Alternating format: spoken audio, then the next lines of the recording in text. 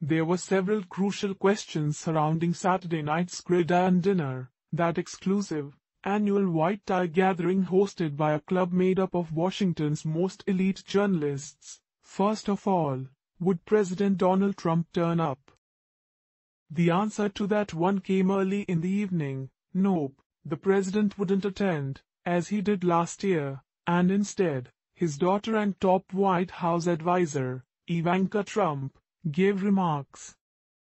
And so the younger Trump appeared at the Renaissance Washington Hotel before a crowd of about 700 of the city's swampiest of swamp dwellers, offering up a few remarks in the spirit of the night, which traditionally features jokey remarks from the president, when he's in attendance. POTUS since William McKinley have joined in on the 134-year-old tradition, a prominent Democrat and Republican, and a slew of skits by the Fourth Estate. Ivanka Trump, who said her father had asked her just that afternoon to represent him, got off a cringy laugh with a line that poked fun at her conservative bona fides, and her notoriously difficult boss/dad. The press seems to think it's ironic that I, born of great privilege, think people want to work for what they are given, she deadpanned. As if being Donald Trump's daughter isn't the hardest job in the world. Womp womp. Another question lingering in the rarefied air was, would Senator Amy Klobuchar, Democrat Minnesota, who was one of the evening's headliners, be able to joke about all those headlines of late about her reportedly bad boss ways? Klobuchar got laughs with her opening line inquiring how everyone had enjoyed their salad, a sideways reference to reports that she had once berated an aide for not bringing her utensils with which to eat her lunch, forcing her to eat a salad with a hair comb. The Minnesota dame said she thought the meal needed a little scalp oil and a pinch of dandruff. And the 2020 Democratic hopeful got off a few digs at potential competitors and cautionary tales. In the end, how can I lose? She asked.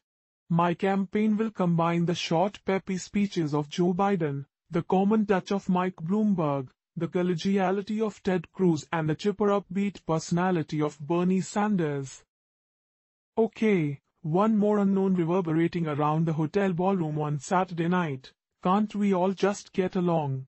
Could a group of reporters mingle with their sources in an era where the big boss routinely derides them as fake news and an enemy of the American people?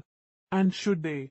The dinner, much like the White House Correspondents' Association dinner, has its detractors who think it's unseemly for members of the media to cozy up to the folks they cover.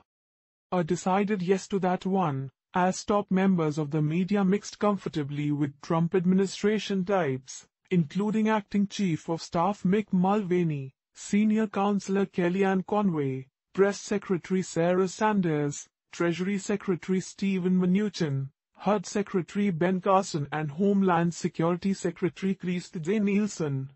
Throw in a plenty of Congress critters, ambassadors and a governor or two to boot, and this was a bona fide party.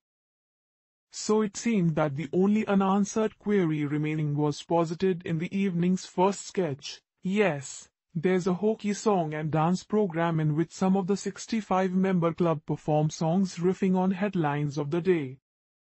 That came in the lyrics of Queen's Bohemian Rhapsody, adapted for the Trump administration's mercurial and surreal vibe. Is this the real life?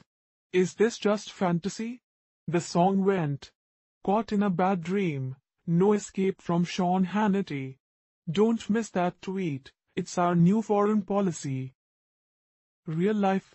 Fantasy? Who can tell the difference?